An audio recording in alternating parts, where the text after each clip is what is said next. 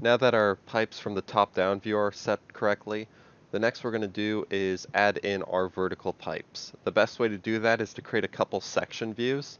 To find the section views, you want to be on the View tab. So click on that, then go to Section, and when you draw a section view for the pipes, you want to try to capture every pipe along the way.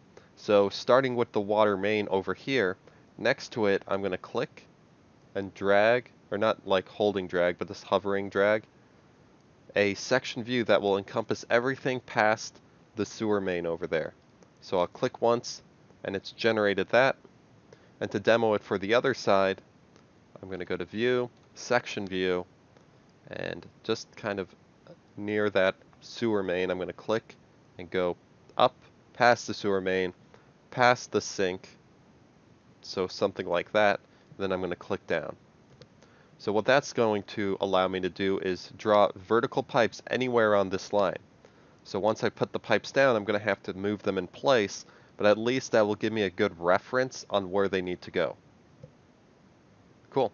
So let's go ahead, press escape a few times to break out of that, and I want you to scroll down to your sections view, which didn't exist until you put these two down, and now that you have it here. So if I open that up, section 1 is going to refer to the first one we put down, section 2 the other. I'm going to double click on section 1. Now right away you're going to notice that you have a lot of things kind of in the way, kind of like with the first one. So you don't want to accidentally select one of the plumbing fixtures. So starting at the top, I'm going to select everything that I can. I'm going to right click and I'm going to hide in view by category, and that's going to hide the majority of the things. I'm going to make sure I'm on a fine view so that I can visibly see the pipes, and then things like these doors, I'm going to also hide them. And if there's anything else you have in your way, it's fine just to hide it for now because you need it to be visible. So that's our water heater. This here is the floor, so I'm going to hide that. And this here is, I believe, it's a wall foundation, and this is my larger pipe. So I'm going to hide this one as well.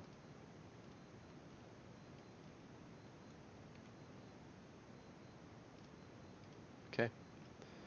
Now that should be everything, this being our sewer main, and that being all the other pipes in our house. Now in this view, we're going to need a couple vertical pipes to pretty much take care of the water heater. The other things, since they're on another side, we're going to use our other section view to take care of those ones. So heading to Systems, go to Pipe, and we're going to make sure that we're back to a 1-inch diameter pipe. And starting somewhere from the water main, I just want you to extend a pipe up vertically from there. And then somehow this is going to provide flow to the water heater, and usually it's top down, so I'm going to kind of go up vertically, press escape, go to the side, press escape, and then go kind of down towards the water heater. So it's going to look something like that, and that is a 1-inch pipe. Just want to double check. So it looks something like that, and that's all set. Now let's head over to our other view, section 2, and we're going to approach it the same way by first hiding everything by category, except for the essential piping. So anything related to foundation can go, as well as doors and flooring as well.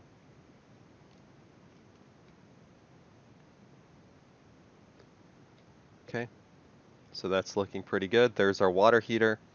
There's our toilet and our sink. So let's go pipe, and this will be for the water or providing water to it. So I'm going to draw one pipe from there and one pipe to the toilet, and I'm going to adjust the view to fine so we could just see that a little bit better. And for now that should be okay, but we might add a little bit more later. But let's just start with that. Head back to your ground view, or your ground floor view, So we're looking back at the top down, and you're going to notice that now on this line where we created the section view, we now have pipes on it. So these are vertical pipes. They might be a little hard to see, but they're on those section view lines. So those are the first ones we added, and then the next ones we added are over on this side here. And we want them over to where the water heater is. So now what we can do is adjust these pipes a little bit. So I'm going to scale this one back, and I'm going to select these ones here, and just kind of use the keyboard to kind of tap them up so that they kind of align better.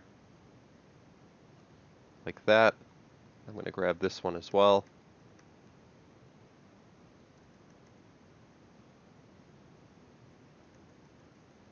And tap that one into place. And then lastly, that one.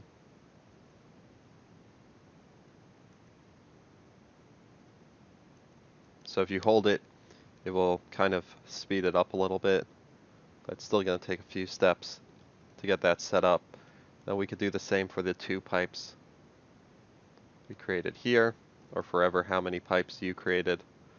We're just going to go and get these over to the sink area and to the toilet. Now that most of our pipes are in place, we can start adding some fittings. To add in fittings, I want you to go to the Architecture tab, go to Component, and then Load Family. Scroll down to the Pipe section, click on that, go to Fittings, and then for this project we're just going to use some generic fittings, although you can choose a material type if you'd like. And inside here you have a bunch of different types of fittings: elbows, T's, transitions, crosses, etc. So you could go ahead and click on these and see what they each look like. I can tell you if you're just connecting two together, like we're going to connect these corner pieces over here and these ones over here. An elbow will be fine over here and there, and we're going to probably use a T to set that one up. So I'll go grab a generic elbow, and if I zoom in, you're going to notice it's kind of small to begin with, but if you click it to a pipe, it usually conforms to the first pipe you click it to. So if I go over here, or I guess this one doesn't conform, which is fine. Let's just make sure the nominal radius is set to 1/2, and that looks okay. Nominal, let's change it to 1, see if that makes it any different. I'm going to click down there. Perfect, and I think it did snap into place. So that's connected, and then you're not going to be able to just take it and drag it in. If you try to do that, it's going to error out on you. So just kind of keep that in mind. You can get it relatively close, then you could select it and kind of just tap it into place to like create that connection over there. So that's been connected. Those will be fine for the moment. We also need to have some elbows over here. Going back to components with my elbow selected, I'm gonna go to this one first and click it, and yeah, you can see it expands it there. I won't be able to use that, but here I'll be able to use an elbow, so I'll click there as well. The main thing we're trying to do here is get them to fit, so that they're not kind of aligned properly, and all we need them to do is get back to the sink. So you can do whatever you need to do, select them, tap them with the keyboard to adjust them into place, and the same for this one as well. Just trying to get them to match up. If we need to adjust the piping or whatnot, we can definitely do that to meet the needs of the project. So those ones are good. Let's go ahead and grab that T, go to Component, Load Family,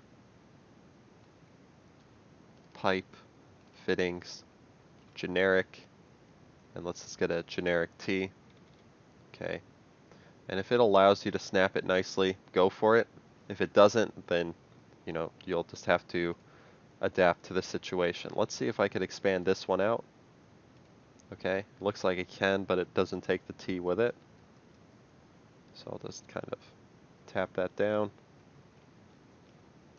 It's a little bit of a juggling act, because you can't, like I said, connect it to anything. So just kind of finding the best fit is kind of what we're doing here. Okay.